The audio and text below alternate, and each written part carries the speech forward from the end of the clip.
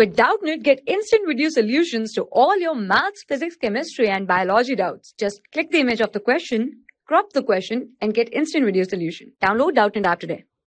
Hello everyone, a block can slide on a smooth inclined plane of inclination theta kept on the floor of a lift. When the lift is descending with a retardation A, then acceleration of the block relative to the inclined plane. So if you see, it is descending and this A is retardation. So it is descending, so the velocity is in downward direction, right? And the acceleration is in upward direction. This is what it means, right? Though it is moving in downward direction with some velocity, but the motion is retarding and acceleration is in upward direction. Alright, now it is said that there is an inclined plane inside it and a block is kept on this inclined plane, right? So we want the acceleration of the block relative to the inclined plane. Let's say the mass is m, right?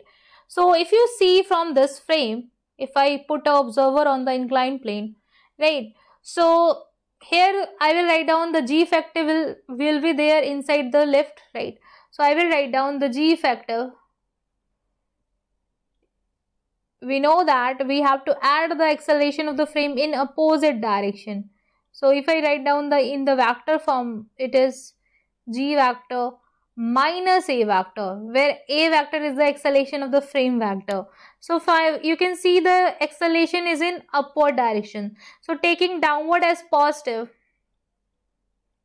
we can write down. So I will mention it taking downward as positive.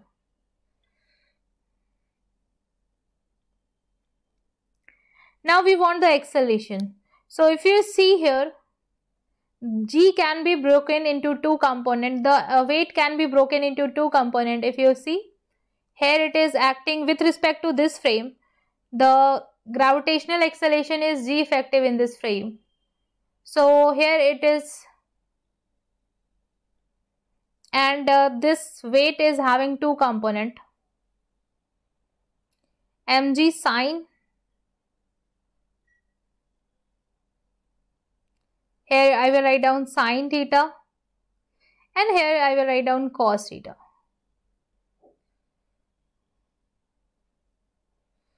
So basically this cos component will balance the normal reaction. So I will write down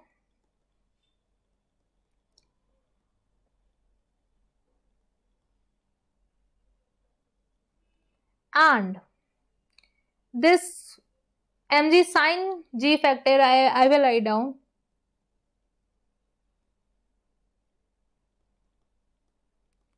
is equals to mass times acceleration with respect to this frame only, and g effective value you can put, and I will write down the final expression that acceleration is g plus a sine theta.